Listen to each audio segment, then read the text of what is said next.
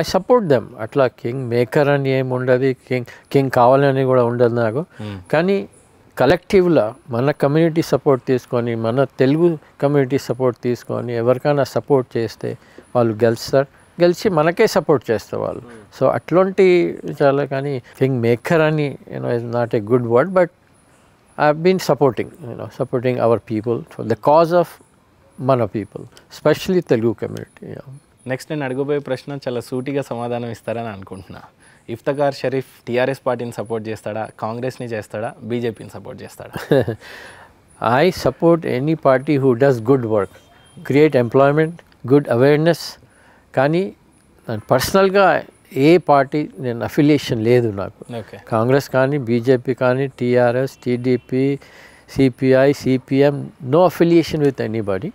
But మేము యుఎస్లో ఉన్నప్పుడు any minister comes, whether it's in Congress government or BJP గవర్నమెంట్లో, మేము వాళ్ళకి ఒక్కటే కన్సిడర్ చేస్తాం, హీఈస్ ఇండియన్ అంతే. అది కానీ ఆయన ఏ పార్టీ నుంచి వచ్చిండ్రు అది అంత అవసరం లేదు మాకు. ఇండియన్ వచ్చిండ్రు, we should support him. And అట్లనే ఫ్రెండ్షిప్ అయిపోతుంది అనమాట. ఒకప్పుడు కాంగ్రెస్కి చాలా దగ్గరగా ఉంటూ చాలా ఫ్రెండ్షిప్లు ప్రధానమంత్రి లాంటి ర్యాంక్లో ఉన్న వాళ్ళతో, సోనియా గాంధీ లాంటి వాళ్ళతో ఉన్నట్టు కనిపించారు. కొత్తగా ఇప్పుడు టీఆర్ఎస్ పార్టీకి చాలా సన్నిహితంగా ఉన్నారు ఇఫ్తఖార్ షరీఫ్ అంటే మీరేం చెప్తారు? As a friend, yes, they are my good friends. Weather కవిత కానీ, వెదర్ కాంగ్రెస్ లీడర్స్ కానీ, or any other party, MIM కానీ, they are all friends. But నా అఫిలియేషన్ ఏముండదు. Just social కాజెస్లా, community కాజెస్లా I'm definitely take help, whether it's any party, I'll go approach them. Our needs unte, especially Telugu needs and minority needs both. తెలంగాణలో ఎక్స్పెషల్లీగా ఏ political leader మీకు చాలా దగ్గరగా ఉంటారు? టీఆర్ఎస్లో ఆడితే always I will say కవిత అని. But కాంగ్రెస్లో అంటే అజరుద్దీన్ సాబ్ ఉన్నారు, షబ్బీర్ అలీ ఉన్నారు, తర్వాత హనుమంతరావు సాబ్.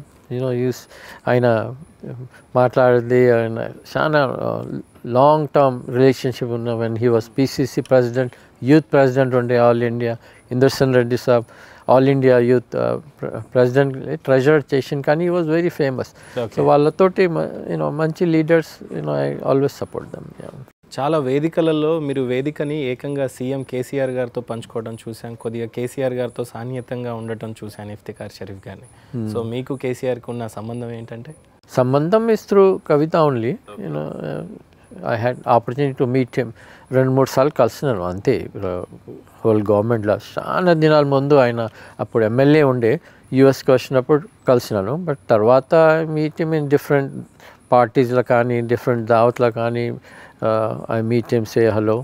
And last time I met him was in మన అజరుద్దీన్ వాళ్ళ కొడుకు మ్యారేజ్లో ఇన్విటేషన్ ఇవ్వడానికి నేను, అజర్ భాయ్ అండ్ సానియా మిర్జా వాళ్ళు పోయి పర్సనల్గా ఇన్వైట్ చేసినాం. That was the last meeting I had KCR తోటి. ఇప్పుడు ఇఫ్తఖార్ షరీఫ్ గారు సీఎం కేసీఆర్ గారి దగ్గరికి ఎన్ని ప్రాజెక్టులు, ఎన్ని ఫైళ్ళు, ఎన్ని సెటిల్మెంట్లు తీసుకెళ్లారంటే? 0 చెప్పాలి. నాకు నేను ఎప్పుడు చాలామంది అడిగాను ఇంటర్వ్యూస్లో, మినిస్టర్కి ఇంటర్వ్యూ దొరకదు, ఎమ్మెల్యేస్కి ఇంటర్వ్యూ దొరకదు, నీకు ఎట్లా ఇమీడియట్గా అపాయింట్మెంట్ ఇస్తారని. నేను అన్న ఒక్కటే మాట, నేను టికెట్ అడగడానికి పోతలేను, ఎవరు ఫైల్ తీసుకొని వెళ్తలేను. It's only for social meeting. And because I'm from US and I come here on a short visit, appointment ఇస్తారు నాకు.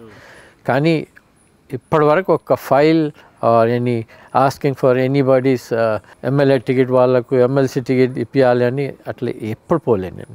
ఇఫ్తఖార్ షరీఫ్ గారు చేతిలో ఒక $100 ఉండే మీ జీవితం ప్రారంభమైనప్పుడు.